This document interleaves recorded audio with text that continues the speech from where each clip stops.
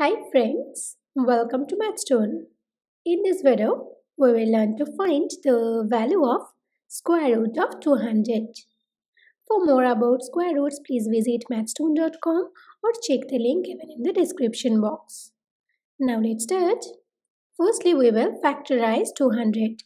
We will factorize this number in such a way so that we can have at least one of those factors as a perfect square.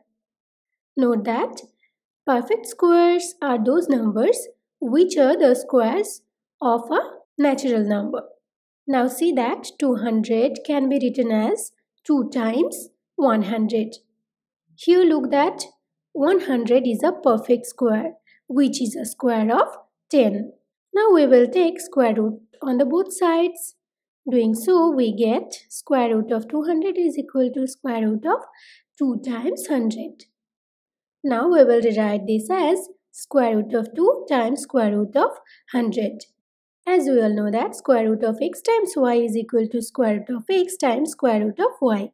Here x is 2 and y is 100.